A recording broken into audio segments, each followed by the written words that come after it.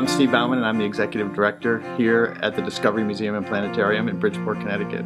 We'd love to take you on a little tour of some of the programs that we offer that really bring the joy and love of science alive for young learners in our region and all over the state of Connecticut. What we're really trying to accomplish here is to change the nature of the foundation that kids have in science. The word STEM has been very popular lately. You hear about it in the newspapers and in all sorts of media.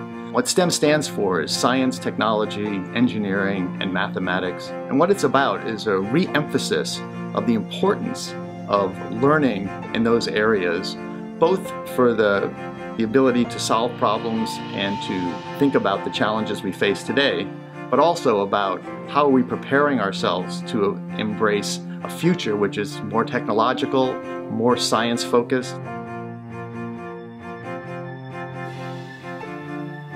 Learning labs and demonstrations take place here at the museum or out in schools. Our summer programs attract over 100 children and young learners a week. Our Challenger Learning Center provides a unique experience in a simulated space mission.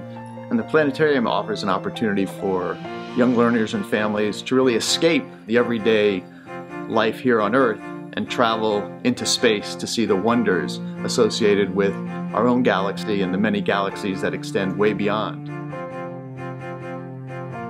We think we bring a great value to the community because what we do is really build the foundation for young learners to embrace what science and technology and engineering and mathematics are all about, to see themselves as being a science-literate citizen who can embrace all of the wonders of science, but also understand and make decisions about science technology issues that they face in their daily lives now, and which they will face more and more in the future.